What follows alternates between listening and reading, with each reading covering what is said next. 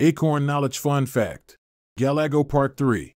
As they walk, run, and jump through the trees, bush babies will mark the routes that they take with urine, sometimes by urinating on their hands and feet to help spread the scent. This serves as a reminder of their routes, especially to nesting spots. Males will also mark their territory boundaries with urine, and sometimes members of social groups will be marked with urine too.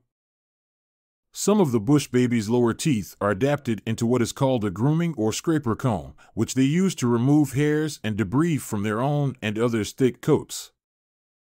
They also use these tooth combs to scrape at bark to help extract gum, which is one of their main food sources.